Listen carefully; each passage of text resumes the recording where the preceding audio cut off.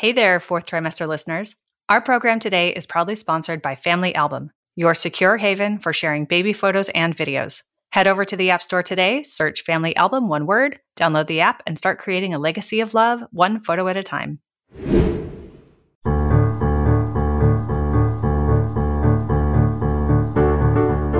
Hi, I'm Sarah Trott, and welcome to the Fourth Trimester podcast. I'm a new mama, and this podcast is all about postpartum care for the first few months following birth, the time period also known as the fourth trimester. My postpartum doula, Esther Gallagher, is my co-host. She's a mother, grandmother, perinatal educator, birth and postpartum care provider. Fourth trimester care, our topic, is about the practical, emotional, and social support parents and baby require. And importantly, it helps set the tone for the continuing journey of parenting.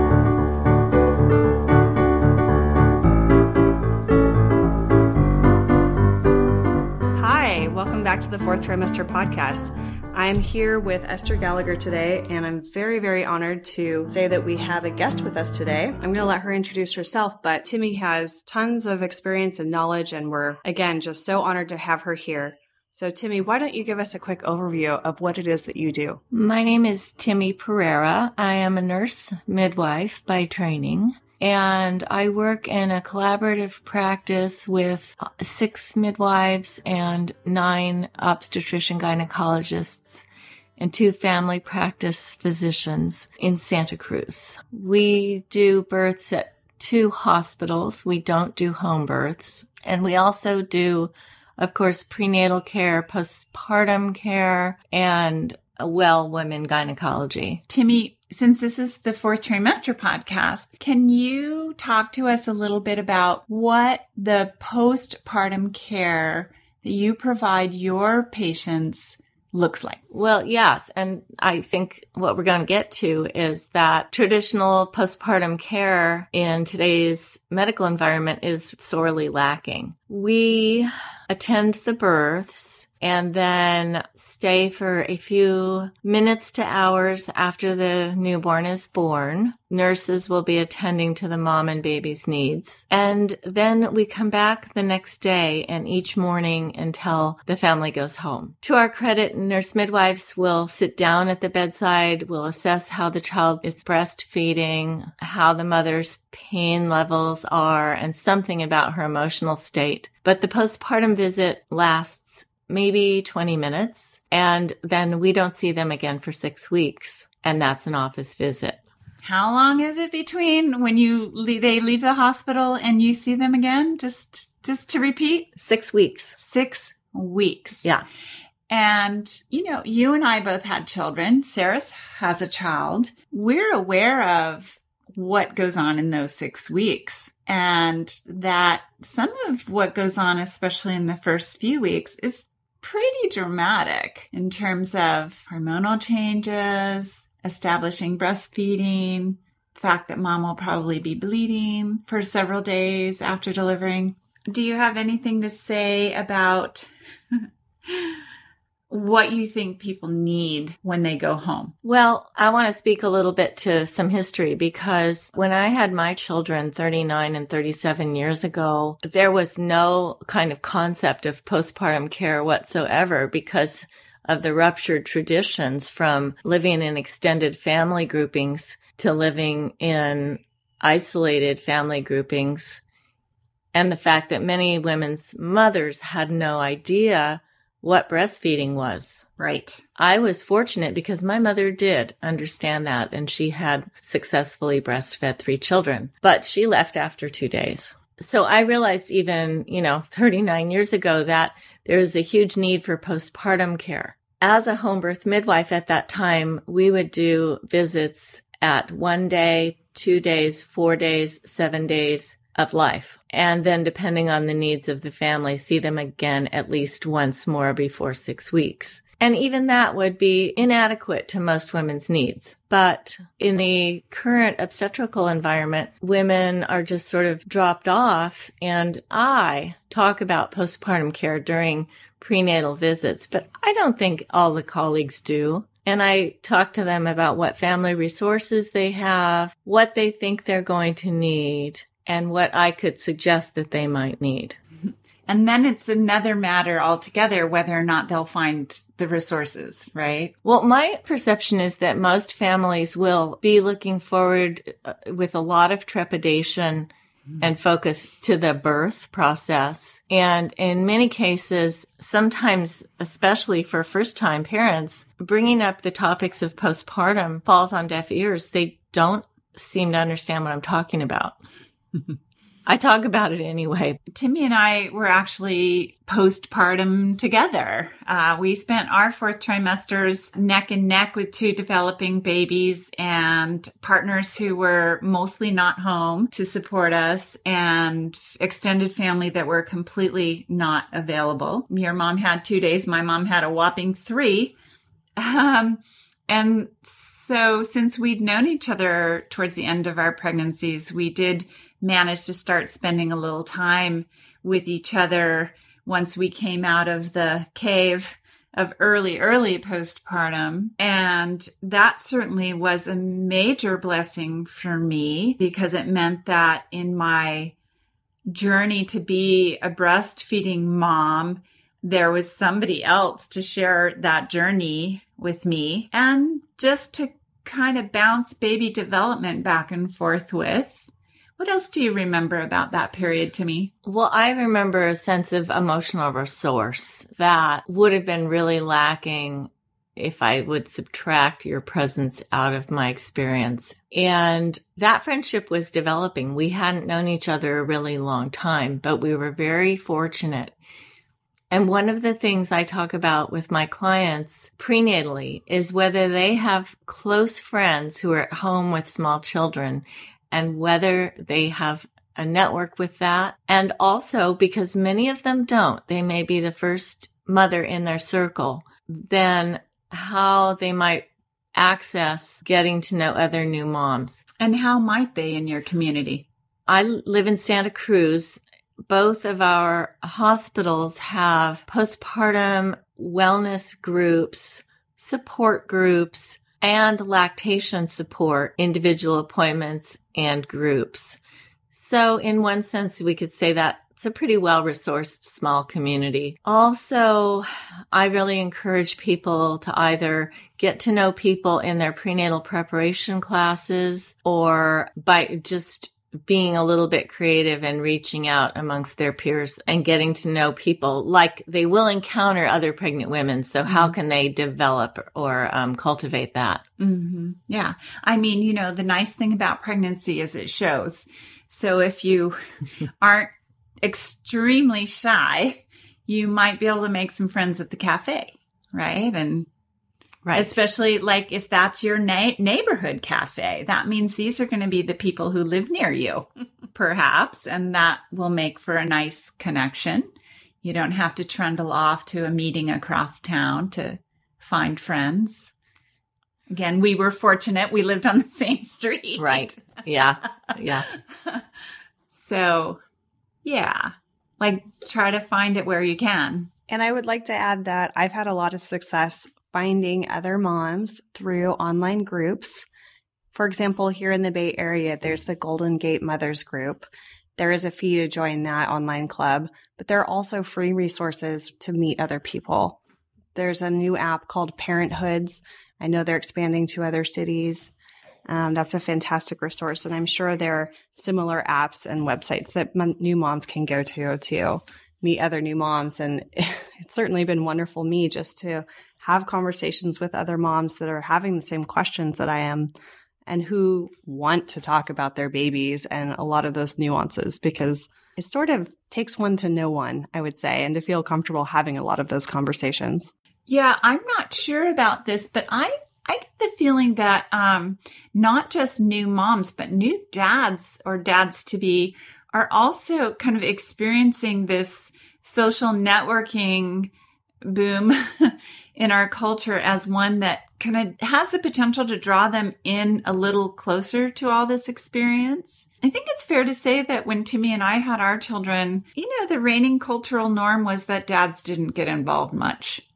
You know, maybe for birth, they would be at the birth, which their dads didn't do. But they weren't intimately involved in breastfeeding, for instance, or, it wasn't their job to feed new moms, for instance, or anything really. That doesn't mean that they wouldn't have or didn't. Some did. But at least in my work, I experience more of an array of fatherhood and kind of intimacy in that postpartum process, which is gratifying to see, of course. It's still very much the case that dads are saying to me, gee, we had no idea how helpful this would be. And in particular, we were committed to just kind of getting through and working it out. And we thought that would be fine. But now that we're having this other layer of resource, it feels really good. We're understanding that we're not struggling to sort things out from one day to the next, and that's a blessing. So, that's a nice thing to be hearing back from dads these days. Esther, I have a question for you. When you're consulting prenatally with a couple, what sorts of resources do you suggest to them, either for reading or for getting their minds around the reality of a newborn in the home? Well, I'm not the best read postpartum doula, I don't think. I know kind of a smattering of what's out there. I'm not real keen on most of it, to be perfectly frank, but the subject does come up because people do ask that question. And there's one book, and you know what it is, Timmi. I know I do. And I think Sarah knows what it is too. And it's called Becoming the Parent You Want to Be by our dear friend Janice Kaiser and Laura Davis, her co-author. And it's about child emotional social development in the first 5 years and parenting, being the parent. It's about being that parent. And it's just a really warm, reader-friendly guide and support. And so that's really the only book that I suggest to parents. I find, and Sarah can chime in on this, that most parents have more than enough, resource when it comes to what to read. I tend to be guiding them away from the scary stuff if I get the chance. Sarah, was there anything that you particularly thought was good to read prenatally that was actually a preparation for parenting? I enjoyed that book that you recommended. And as a small segue, before I answer your question, I would say it's really helpful for the newborn portion, but also for the phase I'm going through now, which is thinking about caregiving when someone's preparing to go back to work. I mean, that book is a wealth of information. In fact, it pretty much wrote my interview script for talking to new caregivers. Excellent. Anyway, yeah, no, it's great. I would say that I valued the classes at the hospital quite a bit. Those were pretty good. I mean, they were basic, but that's what I needed. I have a couple more things to talk about before we move into my direct experience with Esther's postpartum care. And that is to say that if anybody who's out there listening has the opportunity to be involved in a centering pregnancy group, our group in Santa Cruz is embarking on that. It's only 5 months old, which means that the first cohorts of parents haven't delivered their babies yet. But this is a model of group participation, and rather than a teaching didactic model, it is an informal, facilitated group prenatal program. And what I mean by that is where we are, midwives and doctors are facilitating groups. Many places it's only midwives. And then we have a co-facilitator whose normal day-to-day role would be a medical assistant or a nurse. And women come in, they weigh themselves, they take their own blood pressure. The provider will do a quick tummy check in a quiet corner of the room. And then we spend the remaining time, which is about an hour and 45 minutes, talking about topics directly related to well-being in pregnancy, preparation for birth, and preparation for parenting.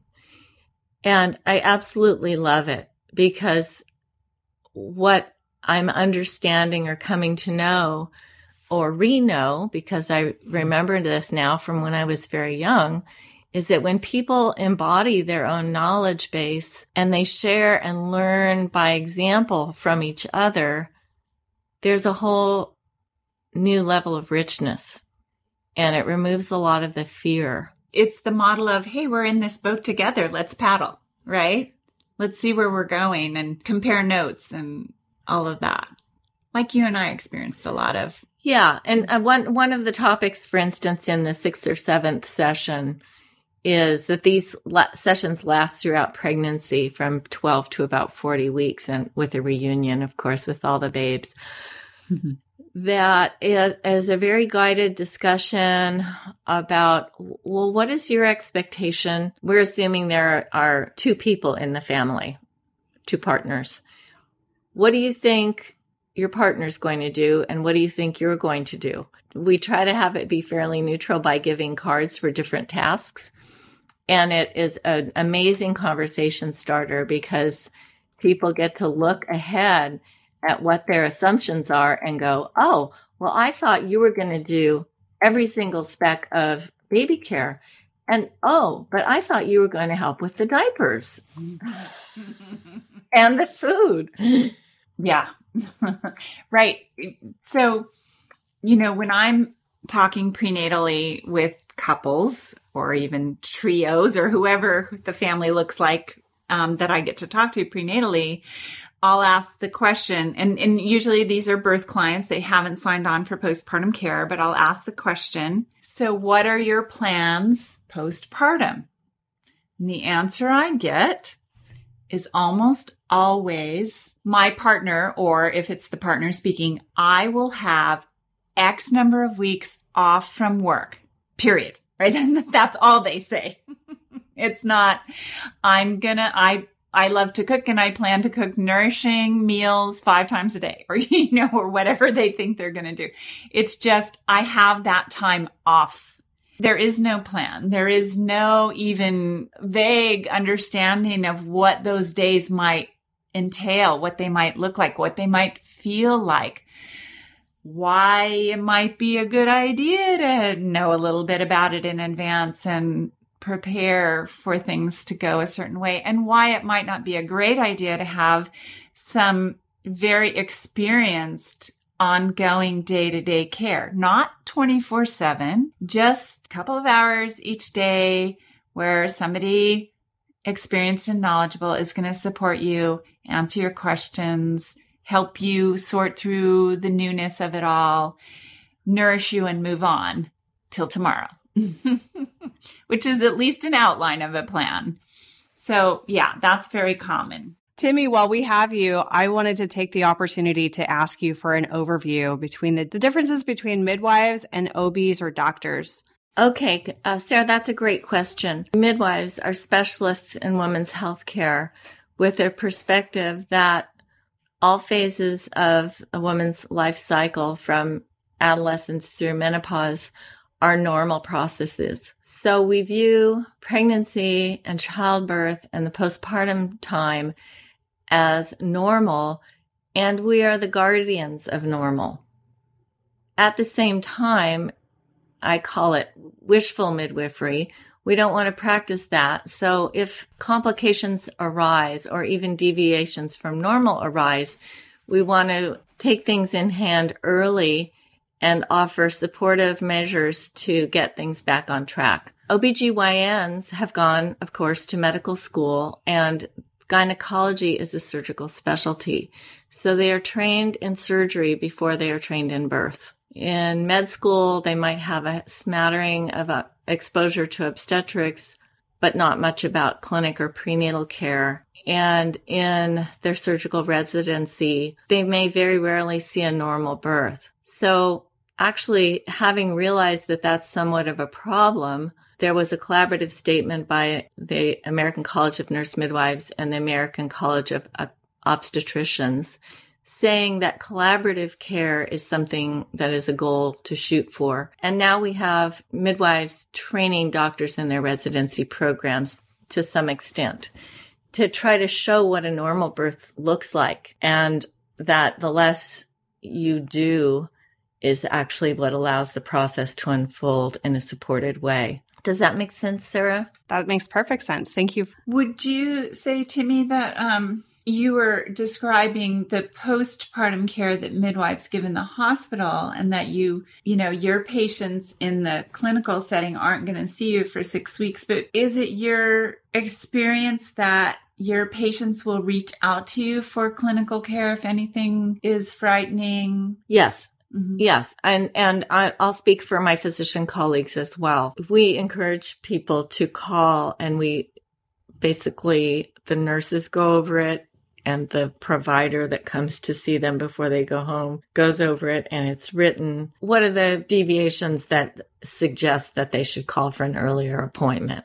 Headache, fever, pain that's increasing instead of decreasing. We refer to the lactation consultants for breastfeeding problems. So they know we're available, but the fact of the matter is they're not going to see us unless they reach out with a problem, which would lead me, without you guys really asking, into the heart of, I think, this discussion, which is what comprises postpartum care from a doula. And there are going to be a lot of variations in that, but I know what my friend Esther offers and offered in particular to my daughter. And I'm going to back up and say that my daughter had a birth experience, her first, which involved a baby being in the intensive care nursery for close to 2.5 weeks. And she didn't have postpartum care during that time. She had support from me, and she visited her baby in the hospital, but it was very difficult for her to be around the hospital environment. So knowing that she was going to have a huge transition when that baby came home, I suggested to her that she avail herself of some postpartum care. And I believe she interviewed a couple people. And the person that she hired apparently understood the care to mean that she would be helping take care of the baby and maybe helping with breastfeeding. And Esther can chime in here because she knows more directly what my daughter said to her after the second baby was born. But in any case, after a few visits, my son-in-law was uncomfortable with the person being in the home, and they weren't deriving much benefit. And fast forward 4 years when they were expecting their second child. And as the mom, I was saying, I really want you to consider postpartum care. I know it can be different. I know it could be very valuable to you and your family. And the concept of, well, what does the person do was really foreign to both my daughter and my son-in-law. We talked about their first experience and how it really seemed to center on the baby, but they didn't feel that they needed someone to just take care of their baby. They were home together and could do that, and didn't understand any value in that. And so when I gave a deep description of how I would care for them, they both were a little surprised that I would be interacting with them, and I would actually be leaving baby care primarily to them, which was not to say that I wouldn't help with that, but that my help would be in this form of guidance, question answering, addressing any concerns they might be having, rather than swooping in, taking up the baby, telling them to go take a nap, and calling it a day. That I would be guiding them day by day through the physiological changes that mom would be going through, and the physiological changes dad might be going through, and the social emotional shifts as the hormones came on, and that they also had an older child and that he would need somebody to interface with in addition to dad, who was his primary care provider for those early weeks, along with grandma and anybody else who was, I guess Lucas has 2 grandmas who showed up for him in his postpartum period. But I also was one of the people Lucas could interact with during that period. I just want to break in and share like an anecdote from about day 3 postpartum with the second little one. And I showed up in the kitchen is the first room you enter in their house. And here was Lucas up on a stool helping Esther make peanut butter balls that were going to be so delicious. Mom and baby were sequestered, lying down, either asleep or breastfeeding. And I think Dad was just resting on the couch. And Lucas burst in and told me how great these peanut butter balls were going to be. And he was so engaged in postpartum care. Yes. Yeah, he was. And I feel like there's a real value in that. So often we sort of think, well, we just get rid of the kids, and we get through this and then they can come home. And I think there's always a little sadness in that for me, because I think there's a real value in older children understanding that when a new baby arrives, much like when they did, that it's a very special time, and that it in fact is a time when mommy needs to heal and recover. And so she's not just being her normal self. And so often what I'm hearing from second-time parents is, well, I just want to get back on my feet right away because I don't want to neglect baby number one. Well, but I have to wonder, like, what's the message we're sending to kids if it's all about, never having a day when you need to rest, recover, attend to a newborn, that they need special care, etc. Yeah, Lucas was really into helping mommy and helping grandma help mommy and helping dad and playing chess with dad. I was so impressed with that. Yeah. And I think that set a great foundation for all four of them, quite honestly, having that early care and the anticipation and the recruitment of my son-in-law, who hadn't experienced the pregnancy the first time because he was out of the country and really was a novice at newborn care because they had their first baby in the intensive care nursery. Mm-hmm. And they all learned so much, and their experience was so enriched by Esther's care. Well, it makes me curious as to whether one of the things we need in this culture are classes for the people who say they want to take care of their family members when their family members have new babies. For those moms who have friends that could show up and help them, or maybe have parental units who might say they want to help, but honestly don't have a real grounding in what is helpful, right?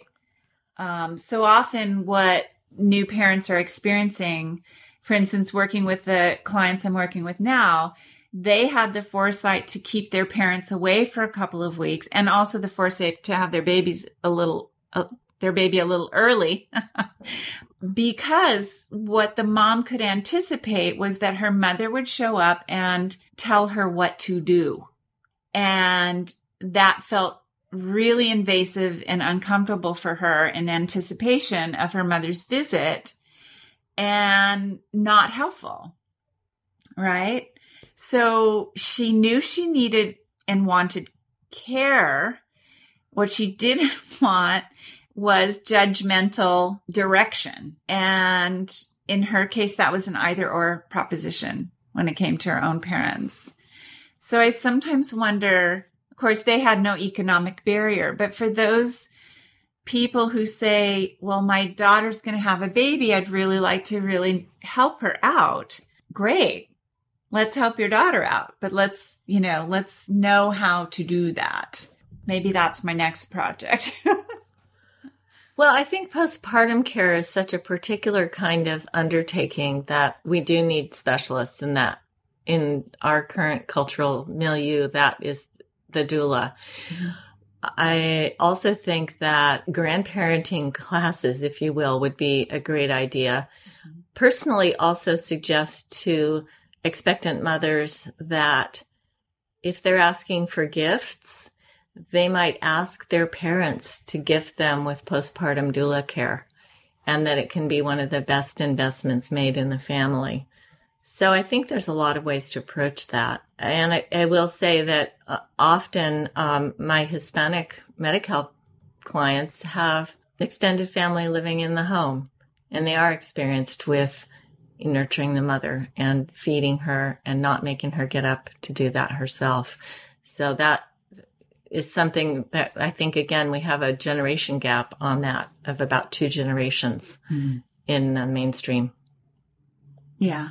There's certainly cultural gaps. Clients I've worked for over the years have parents who come from whatever their old country was and experienced postpartum care within their cultural norms. And so they're concerned about their daughters, especially, that they're not going to have that and want to import it somehow. And often that's exactly what they're doing. They're actually hiring specialists from their own country of origins to come to America to do that care, which is fascinating to me as an anthropologist. I just think that's really interesting.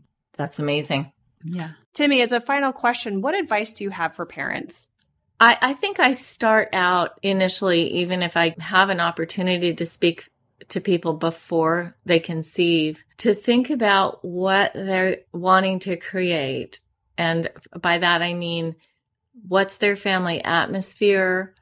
Who's going to be at home nurturing that child? Where do they rely on their support for the act of parenting? And if I'm meeting people for the first time, newly pregnant, I offer them a choice and an option between midwifery care and physician care and the new centering program. But I ask them to really contemplate what makes them feel most comfortable. And if they want to have a physiologic birth, meaning an unintervened in birth, I suggest that they consider midwifery care, because over and over again, the outcomes are more towards lower surgeries and lower procedures. So having started with that and assuming that people have self-selected into my care, they're giving me some degree of trust, I do later talk to them about Janice's book, which I can't recommend highly enough, the first few chapters that talk about, as a couple, inquiring and investigating what sort of a family environment you want to consciously create.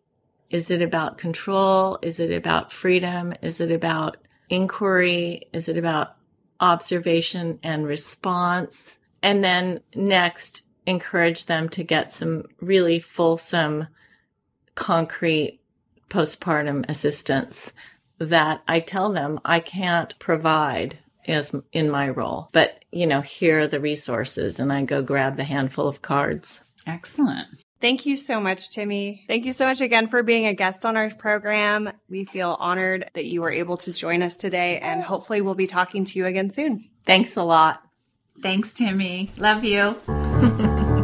You can find out more about Esther Gallagher on esthergallagher.com. You can also subscribe to this podcast in order to hear more from us. Thank you for listening, everyone, and I hope you'll join us next time on the Fourth Trimester. The theme music on this podcast was created by Sean Trott. Hear more at soundcloud.com/Sean Trott. Special thanks to my true loves, my husband Ben, daughter Penelope, and baby girl Evelyn. Don't forget to share the Fourth Trimester podcast with any new and expecting parents. I'm Sarah Trott. Goodbye for now. Hello again, bicycle man. I know you're doing all that you can. I wrote the song, simple and true. I wrote the song, I'll sing a song for you.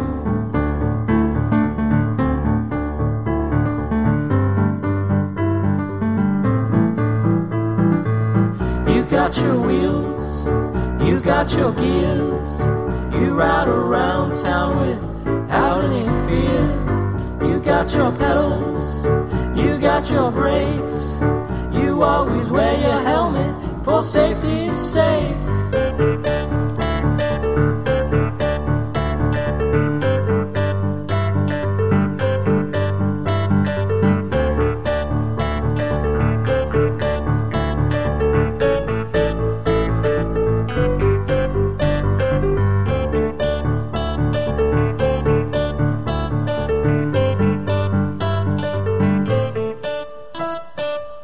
Hello again, bicycle man. I know you're doing all that you can. I wrote the song, simple and true.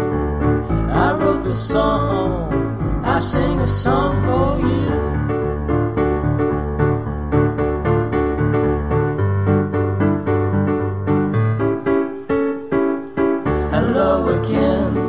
bicycle man. I know you're doing the best that you can. I wrote the song, simple and true. I wrote the song, I sing a song for you.